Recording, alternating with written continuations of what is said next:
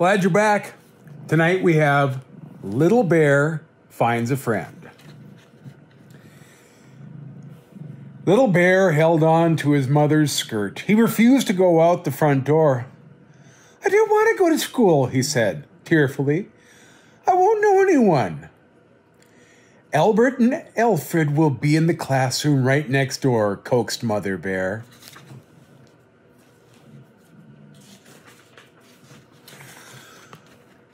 For a moment, Little Bear brushed away his tears, but then he remembered some things his brothers had said about school.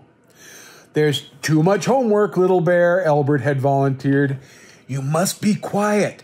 You can't make lots of noise," Alfred had chimed in.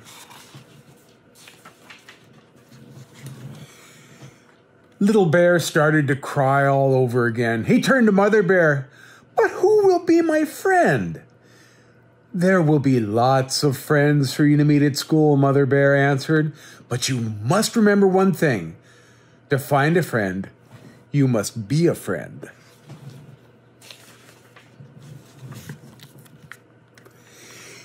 Then she slipped Little Bear's backpack over his shoulders. "Now, come along," urged his mother. "You'll find some delicious honey sandwiches and a blueberry muffin in here for your lunch."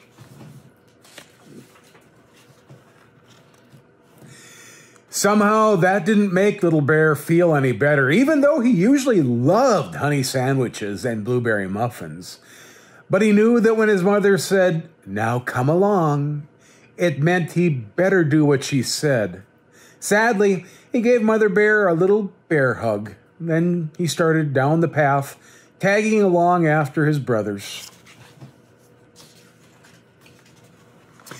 Soon they came to the little red schoolhouse. It looked very big, and Little Bear felt very small.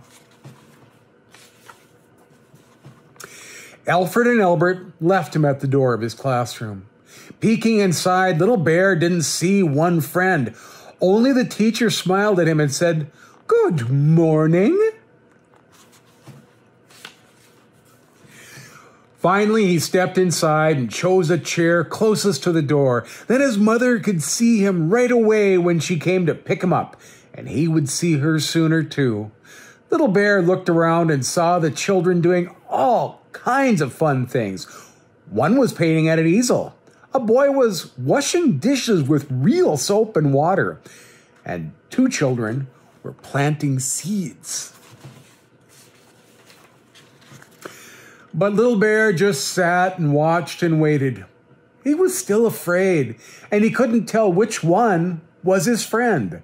Just then the teacher came over and showed him a pretty bluebird some of the children were cutting out.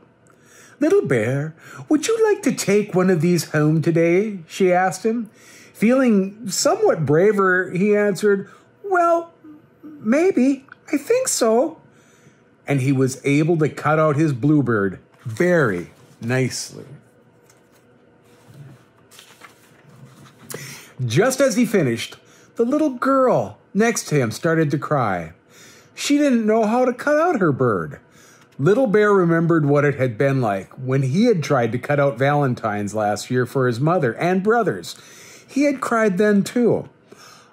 "I'll show you how to cut out your bluebird," he offered. Between them, they soon had the job done. "Would you be my friend, Little Bear?" his new friend asked. And of course, Little Bear said in a big, loud yes.